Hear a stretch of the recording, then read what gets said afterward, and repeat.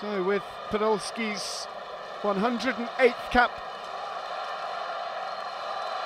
he joins the legend Jürgen Klinsmann as Germany's third most capped player.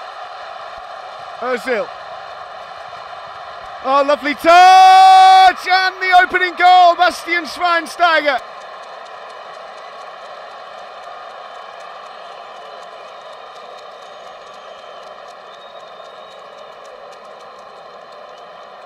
Well, silence descends upon the Astana Arena because Bastian Schweinsteiger has scored his 24th international goal on his 98th appearance for the German national team, and it's a poor first touch and a wonderful second one, and the third left Sideynikov absolutely no chance of getting there. In fact, it may well go to Müller.